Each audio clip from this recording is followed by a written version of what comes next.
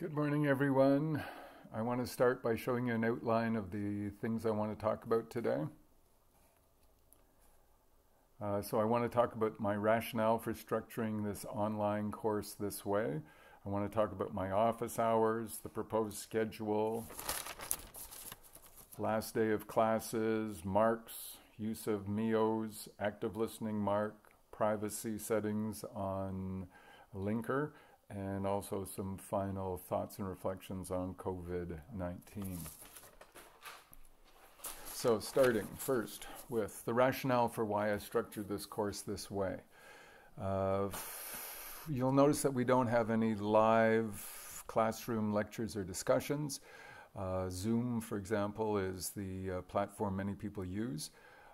First and foremost, because I believe that public speaking should be attractive to look at, lovely to listen to, and you don't get those qualities on these over the internet video conferencing.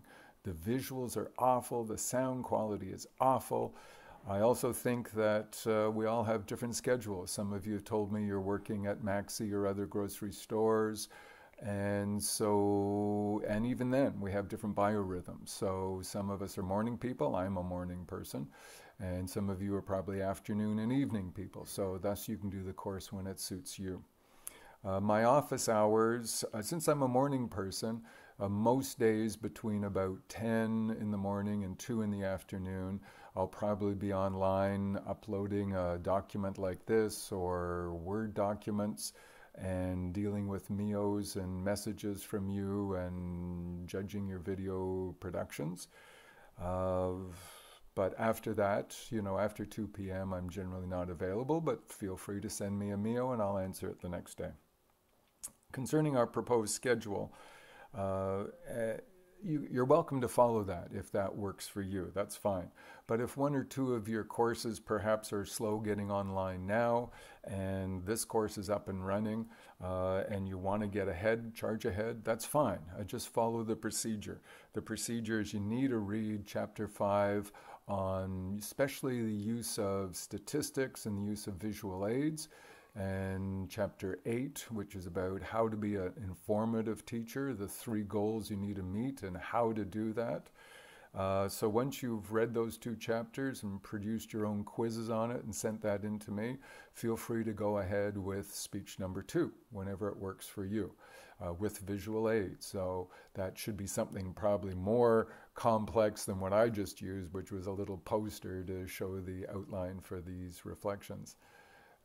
So I will post a sheet of do's and don'ts for speech number 2.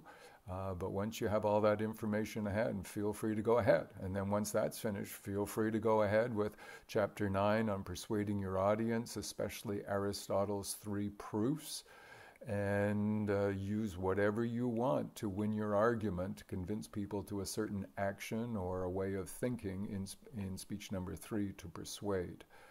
Notice there's a difference between to inform and to persuade, right? If you tell somebody how to compost, that's informative. If you're telling them why they should compost, that's persuasive.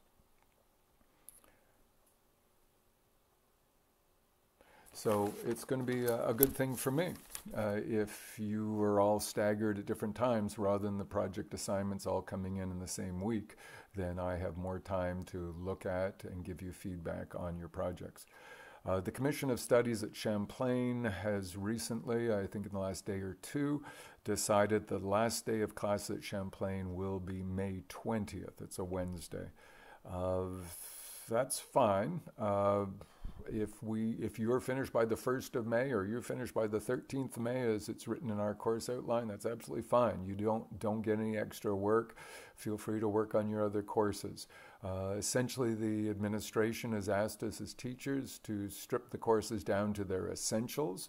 What are the skills you need to move on to the next level? And certainly once you've been able to do an entertaining speech, a toast where you touch on your emotions in a real way, and you do how to teach other people something and how to persuade other people to something, then you have the essential skills and being comfortable in public as a public speaker. So I will publish the marks as they come up on Leia.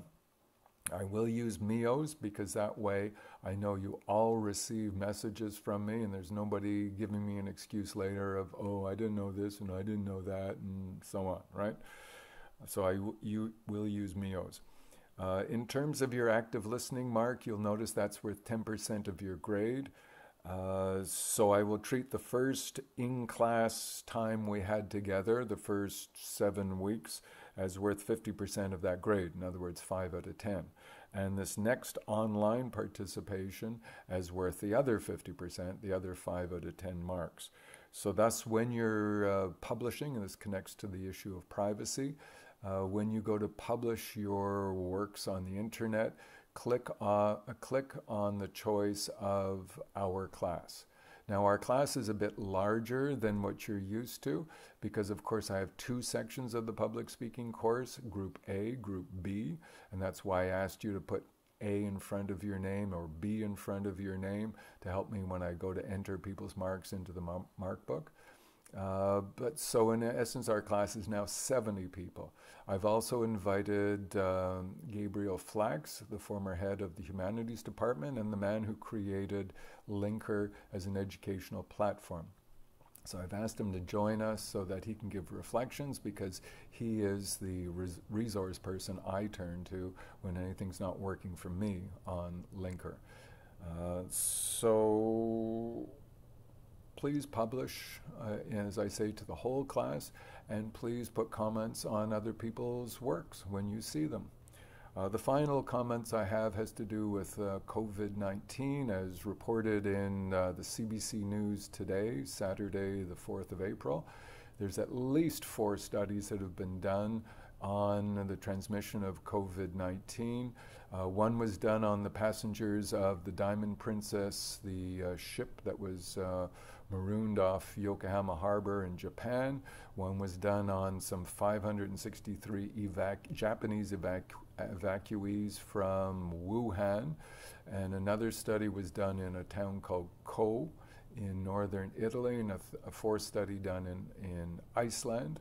And in all of those studies, they found people who had COVID-19, the number who were asymptomatic ranged from 18% up to 50%. In short, somebody can have COVID-19 and show no symptoms, feel totally healthy. So the way we all should be acting from now on is, and perhaps up to this date too, but I don't think everyone understood this, that we should all be acting as if we have it and could potentially pass it on to someone else, or the other person we're talking to, they have it and they could be passing it on. So do follow the rules of self-quarantining and keeping social distance and washing your hands a lot and stay safe. So I wish you a good day. Bye.